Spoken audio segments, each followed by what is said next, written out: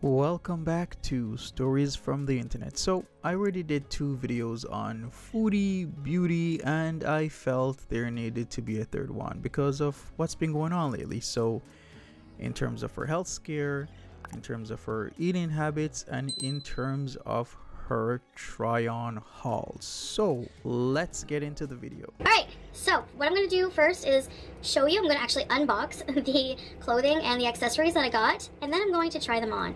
So let's get to. I actually like this outfit. I like how the wig looks with the outfit. It looks loose, it looks comfortable, and it's an overall good look. We have the matching leggings. So this is like a workout set to do my dance videos and workouts in. Dance videos in.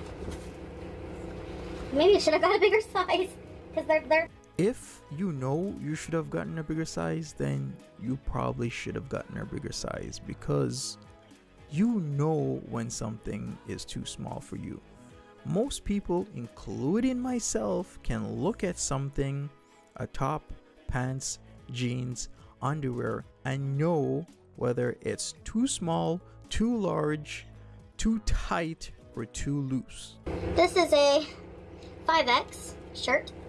I love the baby doll kind of shirts. I love peplum tops as well. I love how they flare out. They're more flattering. But I love the flower pattern because I love the color scheme. I think it will look really nice. Alright, I got another. Overall, I feel Chantel really isn't taking this seriously because she was having a food party last night, is having another cooking party as I make this video, but I do see her choice of foods are a lot healthier than what she was doing before. So at least that's a start, right? I hope she keeps it up so that this isn't another cycle where she might eat healthy for another day, 2 or 3, and then go back to takeout. Hopefully she stays away from takeout and Uber Eats because doing a haul is great and everything, but there also needs to be focused on her health. She needs to address her various health problems.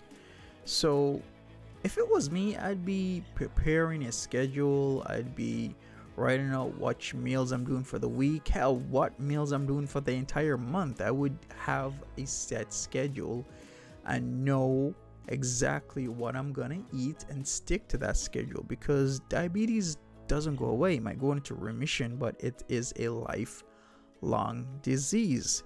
So a schedule will help her a lot, but I don't really feel as if she's doing that. Do you know how to tell when something's the wrong size? When you're not doing any physical activity, you're just casually walking around and it keeps rolling up on you. So clearly, Chantel, that colorful camo top right there is the wrong size. I really gotta give it to her for doing these try-on hauls, especially with all the negativity that people give, but there's many things we need to consider. Like, if you know something's too tight, then you should always just get 1 or 2 sizes up. 2, this outfit, the color is not doing it because it's just showing everything. You should get darker colors because they hide things a lot better. 3, the outfit itself is not doing it because instead of holding things in place, keeping everything tight, it's just letting the fat hang over. It's just not the right outfit, and it's important that you choose the right outfits. Now take a look at this. This is what I mean. See those pants right there? They're really good. They hide things really well.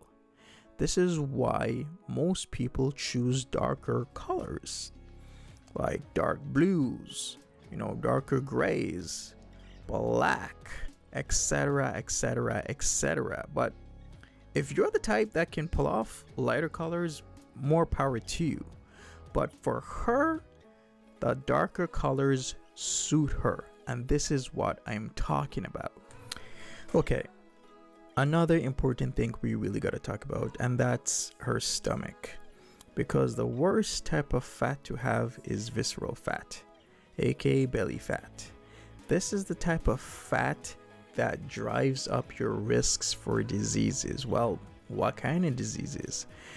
Heart disease, diabetes, stroke, and even dementia. Visceral fat, aka belly fat, is that bad. It really affects you if you have diabetes. Well, how?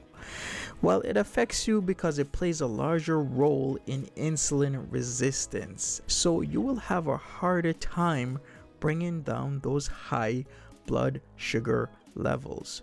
So instead of a try on haul, I believe what you should be doing, Chantel, is working out a diet plan, meeting with your dietitian, seeking the help of a medical professional, and taking this seriously.